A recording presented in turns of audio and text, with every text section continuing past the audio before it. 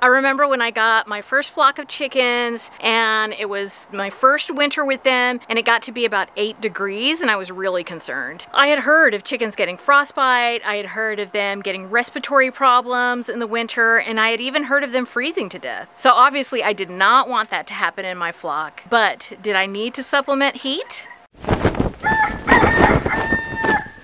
In an uncertain world, one thing unites us all: the chicken. From the suburbs to the big city, let's learn an inclusive and stress-free way to raise chickens. Welcome to Chickenlandia.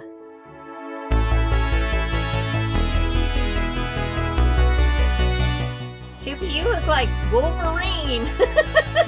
Hey guys, welcome to Chickenlandia. I am a backyard chicken educator here in the Pacific Northwest, but you can call me the president of Chickenlandia. I've seen it over and over again. A new and very well-intentioned chicken keeper goes onto Facebook or some other chicken forum and they ask the question, do I need to heat my chicken coop? Maybe they live in Nebraska or Alaska or somewhere else where there's like really extreme temperatures. So this is a legitimate question. But what will happen is everybody will say, no, you do not need heat. And a few people will say, yes, you need heat. And it will just devolve into this heated argument about the future of humanity, because that's the chicken groups for you.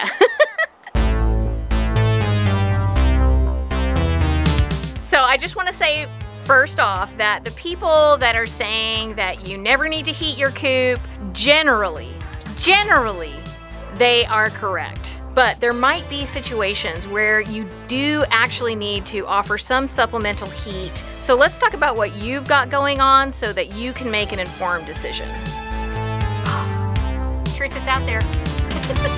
Young, healthy chickens, depending on the breed, do better in cold temperatures than they do in hot temperatures. Chickens have feathers that are strategically placed all over their body to really insulate them. They're wearing these big down coats, and at night they heat each other up as a flock. That's their job at night. And if you were to take the temperature inside the coop and then take it outside the coop, you would see a big difference because their bodies are generating heat so that they can make it through the winter.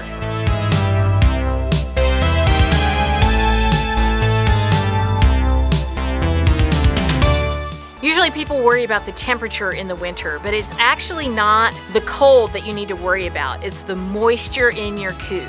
So this is counterintuitive, but what you really need to pay attention to is keeping the condensation level down in your coop. And you do that by making sure that you have really good ventilation in your coop. Now you don't want to have drafts where your chickens are roosting at night because that obviously is not a good idea. So you want to strategically place some cross ventilation in an area where they're not roosting so you get good airflow through the coop stays nice and dry, and you don't have to worry about things like frostbite and respiratory issues because it's actually moisture more than it is the temperature that will create those situations.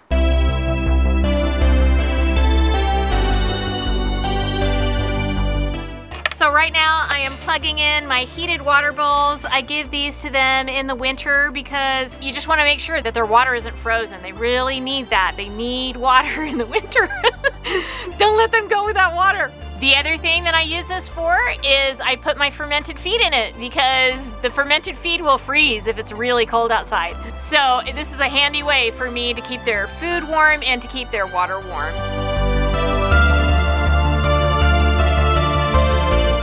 You could add some extra insulation in your coop if you wanted to. You could cover your windows with a thick plastic or some cardboard. I really don't do that here because I don't need to. I live in a relatively mild climate. Whatever you do to insulate your coop, just make sure that you're not covering every nook and cranny because that will affect the level of ventilation in your coop and could actually be not a good thing in the long run.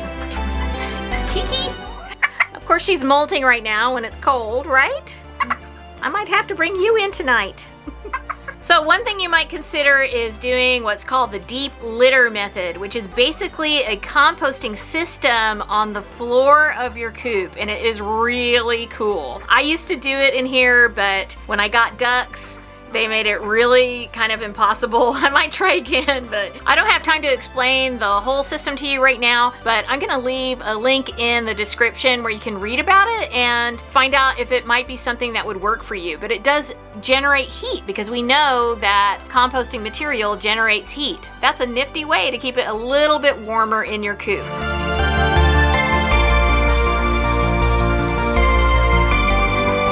So let's say you have done all the right things and it's still not enough. You're running into problems. Maybe you're getting frostbite. Maybe you're getting respiratory issues in your flock and you really need some answers. Frostbite can sometimes be prevented by putting Vaseline or bag balm on the combs of chickens, especially if they have a big floppy comb. But sometimes even that isn't enough. And I had a friend that lived in an area that just had really extreme temperatures and she was like, what do? I have to supplement heat. So I think in situations like this and a few other situations that I'm going to mention to you, it is not unreasonable to supplement safer heating options, which I'm going to tell you about.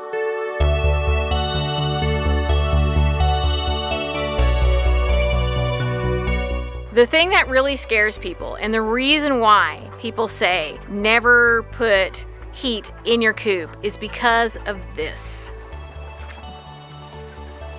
The heat lamp.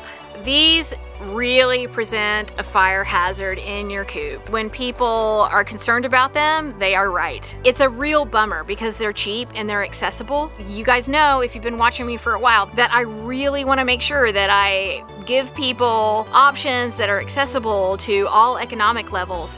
But this is dangerous. They can develop dust on them and that can catch fire. If they are not secured well, they can fall and go into the chicken bedding, and of course that can catch fire. If a chicken like flips out and flies into it, which you know chickens can act crazy sometimes, their feathers can catch fire, and that's horrible. They've even been known to just spontaneously explode. I don't want you to be in a situation where you lose your whole flock. That would obviously be terrible, but I mean, look at how close my flock is to my house. You could lose your house or worse. So I would really recommend not using this in your coop.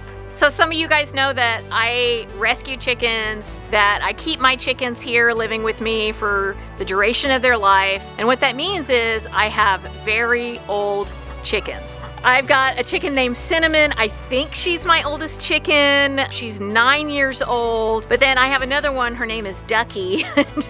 She's a little Old English. She's really old. I don't know, she might be older than Cinnamon. Cinnamon sleeps in the nesting box and she's been slowing down in recent months. I really don't have a good setup for supplemental heat in the coop. So what I do with my older chickens, I actually bring them into the garage when it gets below freezing, which is not very often where I live. If you have older chickens, that might be a scenario where you have to offer supplemental heat. Stop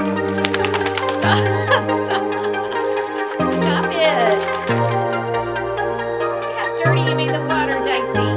If you have super young chickens, let's say you raised baby chicks in the fall and they became fully feathered during the winter, even though they're fully feathered, they might not be ready to go outside. Because if it's getting below 50 degrees and they've been under a heat lamp, you can't just put them outside. They could die. Like that has happened, and it's really sad. And usually it happens when people just don't know because everybody is telling them, you don't need supplemental heat. They have feathers, but they're not taking into consideration the age of the chicken. So if you have baby chicks, they are fully feathered, they are ready to go outside, it is not unreasonable for you to offer supplemental heat in the coop and then gradually lower that temperature so that they can acclimate to the temperature outside. Another thing that you can do is just bring them inside at night and put them outside during the day. That's what I usually do because, like I said, I don't have a really good setup for supplemental heat in my coop.